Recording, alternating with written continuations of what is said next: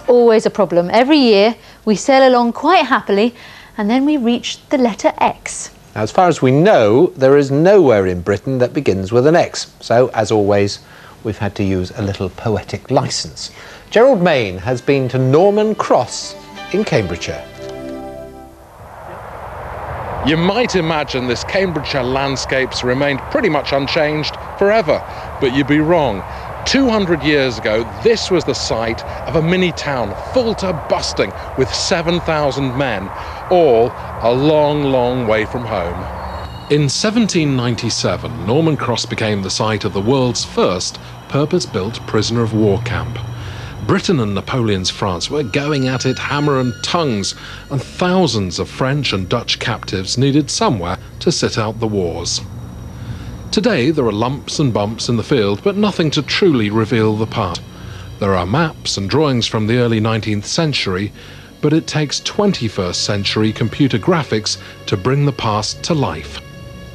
It was basically a sort of a squashed octagon in shape, the prison was, with a prison wall first of wood and then rebuilt in brick, a ditch surrounding the whole affair, and divided into 4 quarters or quadrants.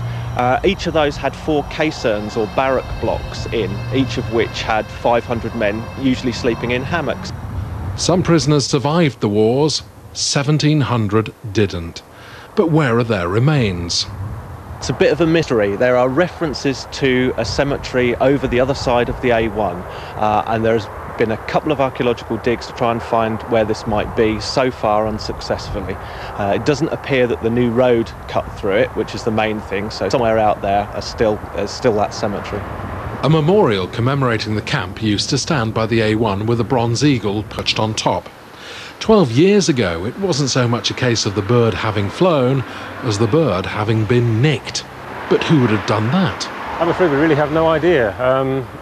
Various theories flew about at the time, ranging from pure vandalism to the fact that the column might have been damaged in order to get the eagle down so that it could be stolen to order, perhaps thinking it was a priceless antique.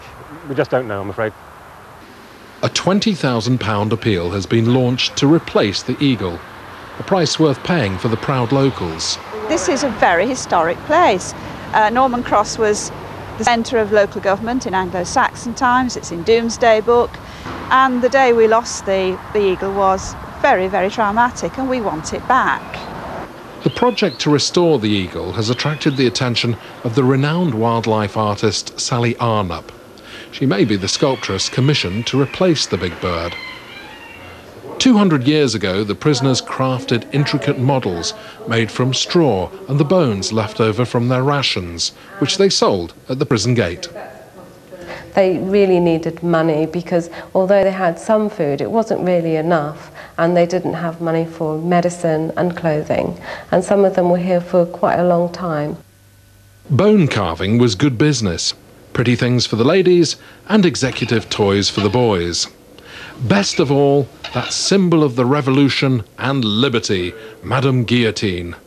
It's amazing what you can do with thyme, chicken bones and the odd lamb chop.